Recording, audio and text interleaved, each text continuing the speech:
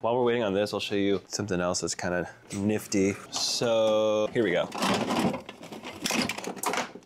So I prefer to use electronically erasable, programmable read-only memory. But sometimes I may not have that, and I only have the old school ones. So these are the old school EPROMs, and sometimes I have to use these for like 2708s or 2716s or 2732s. The ones that I just did for this H3000, they don't have this little window like this chip has. In order to erase this chip, you have to expose it to ultraviolet light for like 10 minutes or so. So I have this, this little drawer, this is probably from the 80s, that has an ultraviolet lamp inside. And you put this chip inside, shut the drawer. Oops, is there another chip in there? There is.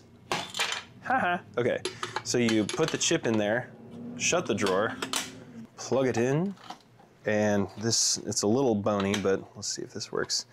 You have to set the timer. There we go. And down here, you can see the light is on.